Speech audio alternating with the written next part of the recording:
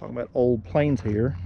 If you've never seen how a airplane engine works in like a clock motion. This is a head, this is a head, and as you can see, there's a spark plug hole. And the crank actually goes in a circle. So this one goes, that one goes, that one goes. It's like a V in a circle. So